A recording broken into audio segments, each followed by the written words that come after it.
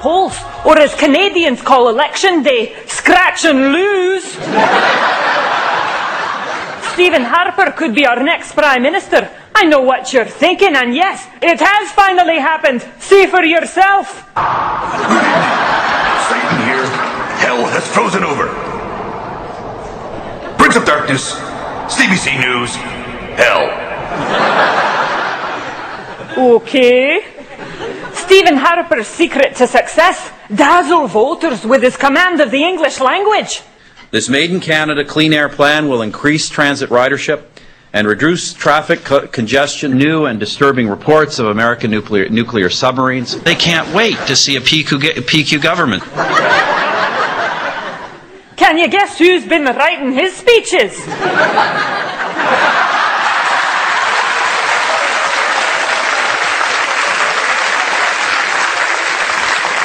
So what happened to Paul Martin? His entire campaign was stuck in damage control mode. Here's what he had to say about that. You want to be able to move quickly because a natural disaster doesn't wait. You're right, Mr. Martin. Natural disasters don't wait, especially when you're leader of a Category 5 screw-up party.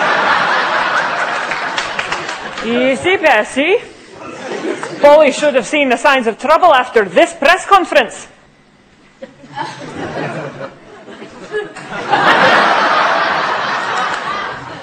Then there's Jack Layton, who considers himself the alternative choice.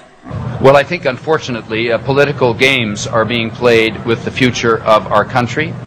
Yes, and I happen to have the latest game that captures the flavour of the NDP. It's called Haven't Got a Clue.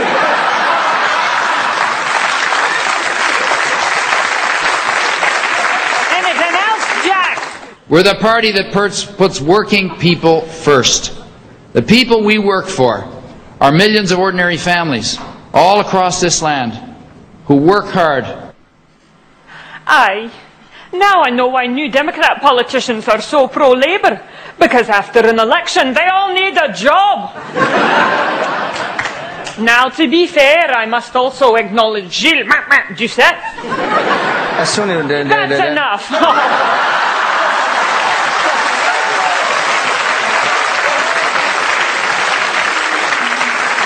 Actually, I like Giuseppe. I'd like to tell him to take his separatist attitude and shove it with a poutine fork. So there you go, Martin, Harper, Layton or Giuseppe. Come Monday, weigh all the issues, consider the facts, or do like I do on election night. Pull out your magic 8-ball. Paul Martin, outlook so-so. Jack Layton, don't bet on it. Stephen Harper, majority.